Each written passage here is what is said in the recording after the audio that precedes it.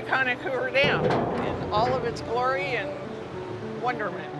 It was built as a monument to America's ascendancy, providing power and water in a country hungry for both.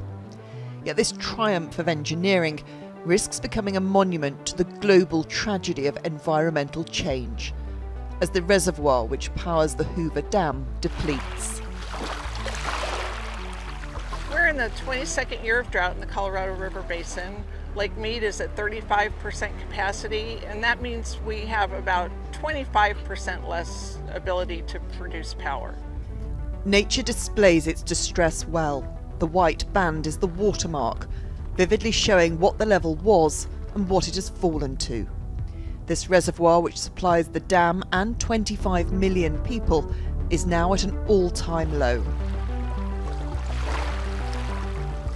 We will very likely be declaring shortage for the first time ever in the lower basin for the year 2022.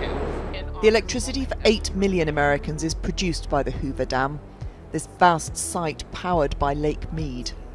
To protect electrical output, a shortage declaration would reduce the water supply to homes and businesses. People need to conserve water in every way that they can, in their homes, in their landscape. Rising temperatures offer huge challenges to the lake and the dam.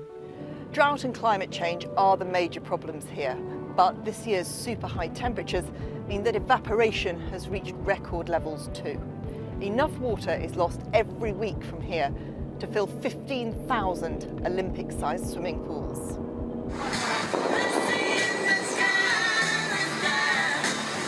And water pressure on a depleting supply. The dam provides power to Las Vegas, America's power-guzzling playground. It's the fastest warming city and in the driest state. With an expanding population and rising temperatures, conservation is all.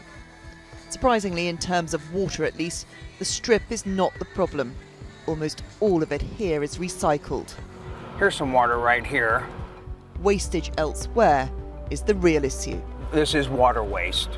Water waste Investigator 7158. I have water coming through a brick wall from the backyard. Las Vegas is tackling that with round-the-clock patrols. Leak. Oh yeah, look at this.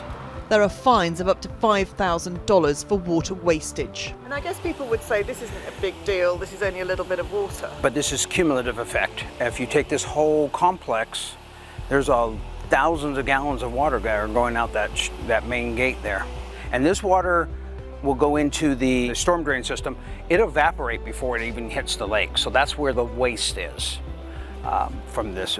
This is not recoverable. I have a spray and flow situation. These patrols are part of Las Vegas's attempt to protect the lake that so much of this city depends on. Water consumption is going down, but the lake is going down faster. It's sad. Every drop counts. A century ago, human ingenuity delivered a supply solution for America's West. Even greater ingenuity will be needed to ensure this wonder of the past has a place in the future.